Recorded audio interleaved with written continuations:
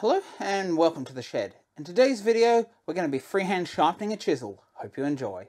So if you've been watching my channel for a while, you know that I really like the Veritas honing guide, but today I wanted to show you how to freehand sharpen because I believe there's a lot of benefit to learning how to freehand sharpen, and if you do stuff things up a little bit you can just go back to the jig. Now the benefits I see of freehand sharpening is that it does speed up your ability to sharpen. You're probably more likely to go back and sharpen.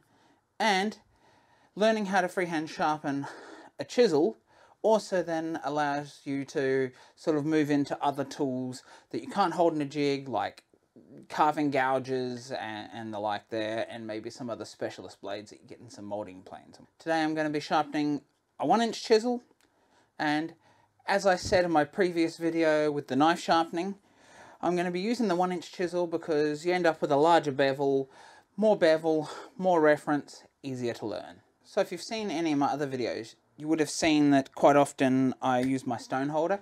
Now in this case I'm still using my water stones, except I've just got a little bit of non-slip here and I'm going to sharpen straight one after the other through the grits. And when you freehand sharpen you can do that because you're not putting as much pressure down on the stone, and it's much easier for your stones just to stay put. Now, obviously, I've already gone ahead and flattened these water stones. I always keep them flat, just using a diamond stone. So if you want to see me doing that, I'll leave a couple of links down below to some of my other sharpening videos where I go through the whole process of using the Veritas honing guide, flattening the stones, etc. But today, we're just going to be sharpening a 1-inch chisel. This is a fairly inexpensive Lubin chisel. What I want to do is just bring you in and I'll talk you through how I'm going to go about it and some of the different mechanisms that come into play when you're freehand sharpening. Now before I start, I just wanted to let you know this one has been reground at some point to 30 degrees on the Tormex. That can be very useful when you're first starting freehand sharpening, having a concave grind on your chisel. Because what it does, because it's rounded like this, so you've got a curve, so you get this rounded profile and you have one point at the cutting edge and one point at the back of the bevel. So that allows you to know when you're referencing, because you're on 2 points rather than a flat area where you're not sure where that sort of contact is. When you've got 2 points like that, it's a very positive contact, and it does make it easier to at least start to learn the way to hold the chisel and sharpen and still get great results. So, of course, when it comes to freehand sharpening, you're obviously looking for positive contact on your bevel to know that you're cutting to right onto the cutting edge. Now, when it comes to this, when you've got water, oil, or any sort of lubricant on your stones, no matter the stones you're using, you'll know that you're making contact because you can actually see the water in front of your blade moving. Now, that is very difficult to show you on camera, but if you go out and actually try this yourself, you will see that when you're sharpening right on that cutting edge, you're definitely moving that water in front of your chisel, so you know that you're actually cutting right to that cutting edge. So there are a couple of different techniques you need to know when you're freehand sharpening with a chisel. Now, the first way that you can do it is obviously you can hold it where you want it and you can move in your arms and your elbows, and that's how a lot of people first start, and they find that they're getting a lot of problems with doing that. Now, I'm sure if you do that for a long period of time, you'll get used to it, you can hold it, and you'll have no problems freehand sharpening. However, when you're first starting, and the way I like to do it and the way I sort of learnt to do it, was that we come in and we're sort of making a jig in holding it with our body. So you're bringing your elbows in against your hips or against your side, locking that in place. Then you're bringing your chisel down and feel for that bevel. Once you've got that, you're locking your wrists in place. And now you're locked in a jig. Now to sharpen from here, you just rock at the hips back and forwards. And if you can't sharpen right through your stone, you can bring it right to the edge of your bench and you should be able to get good movement through your stone, and you'll find that because your body's locked in this position, you're going to have much fewer problems when it comes to sharpening. The other thing that can occur is that you end up with a rolled bevel when you're freehand sharpening, because you don't necessarily, or you might not necessarily keep that bevel in contact with the stone the entire way, right to that cutting edge. So the front part of your chisel might be touching, and as you move through, it might rock up and lift the cutting edge off your stone, and then when you bring it back, it's bringing that cutting edge back to the stone. And that's a perfectly good technique. I've seen other YouTubers like Paul Sellers do this technique, and I'll leave a link to his video down below where he does his sharpening, just so you can learn from someone who's been doing it for a very long time. So now that we know the different ways to hold the chisel and the way I recommend holding the chisel, let's just go ahead and I'll show you how quick and easy it is to freehand sharpen, and the great results we can get, and how much quicker it can be than using, obviously, a sharpening jig to actually go from stone to stone to stone. And while there's nothing stopping you from laying all your stones out when you're using one of the jigs, because you're rolling on top of the jig, I find you really do need that stone holder, and it's just a little bit slower process to go from stone to stone. Just as normal, when I use any water stones, obviously you can use whatever stones you like. You've got to be a little more careful with some softer stones when you're freehand sharpening, that you don't dig that edge in and really damage the stone. But you're feeling for the bevel, so that shouldn't be a problem. So what we're doing is we're just keeping our stones wet. And obviously if you're struggling, we can use some Sharpie on here. So you can see we've got our whole bevel done. So now we're going to come in, elbows locked into sides.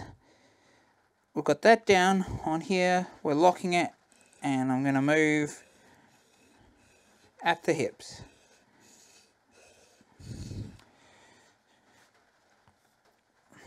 So you can see here that all that Sharpie's gone, which means we're making contact right the way across. There's no burr there currently, which means we need to sharpen a little bit longer. Now, when you hold it, you can also hold it on an angle like this, if it's easier for you to sort of lock onto it and move it. Or you can come like front on. I find a little angle like this, as long as you're holding that bevel down, getting pressure right across the bevel, as you can see here.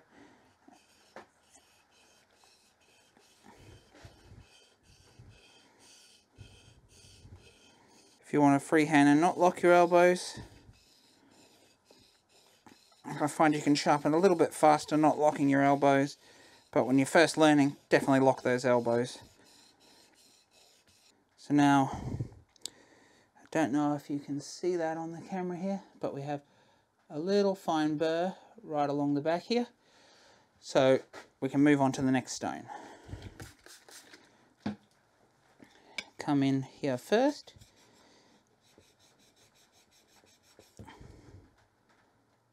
Sure the burr's gone. Then we move the same in here.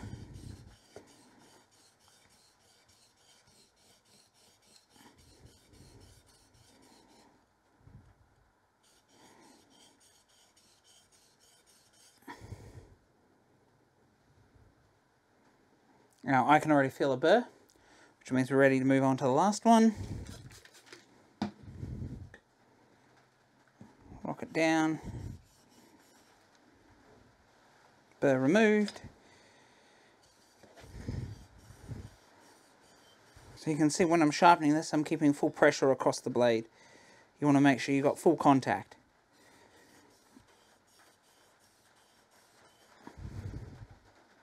Please do excuse the rain.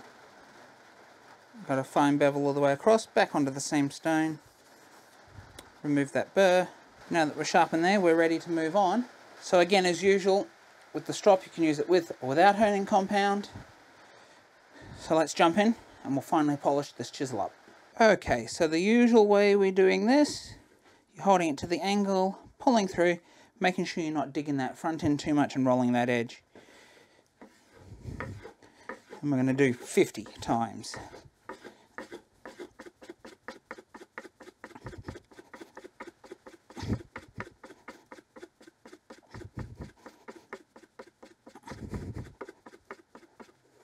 So we can see here that we've got a nice shiny edge here.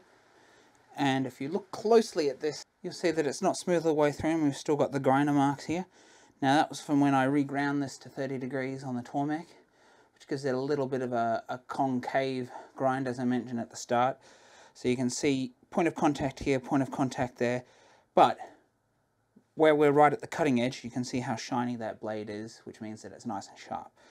So now we're going to go ahead and do about 20 on the back to ensure that the burr that might have come from the honing on the strop on the other side is moved back and removed.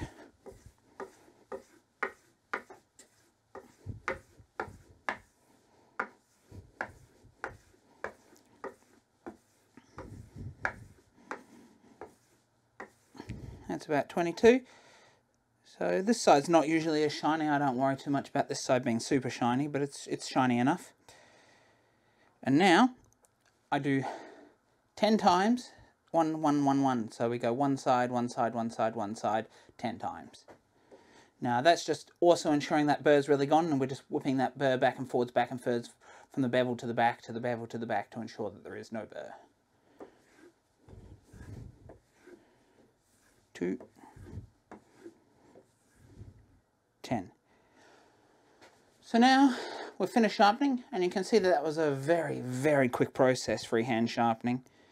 So let's see how sharp we got it, and we'll test it on a piece of pine, which is a really good indicator of how sharp we are. As pine is such a soft timber, if it's not cutting nice and clean, it's not very sharp. Alright, so I've got a nice piece of pine here. It's very rough on the surface. It's a bit of radiata pine, which is usually a pain for any chisel that is not sharp. So, let's see what we can do here.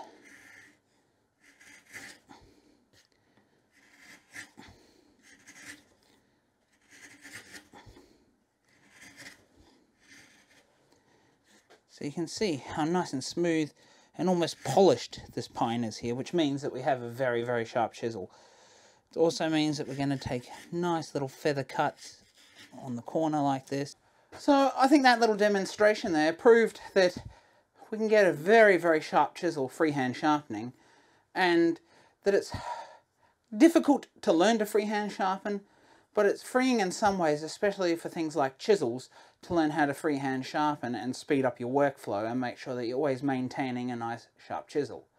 Of course, what I didn't mention there is that using a strop becomes your friend to prevent having to go back to the stones regularly to sharpen. But, you know, we don't always keep doing what we should do to maintain them. So I find I end up going back to the stones more than I'd like. And if you're freehand sharpening and able to keep your stones just set up, it really does speed up your workflow. So, if you like this video and you'd like to see some more great hand tool sharpening videos, please check out this playlist just here.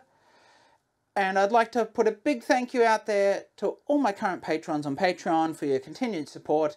It's much appreciated.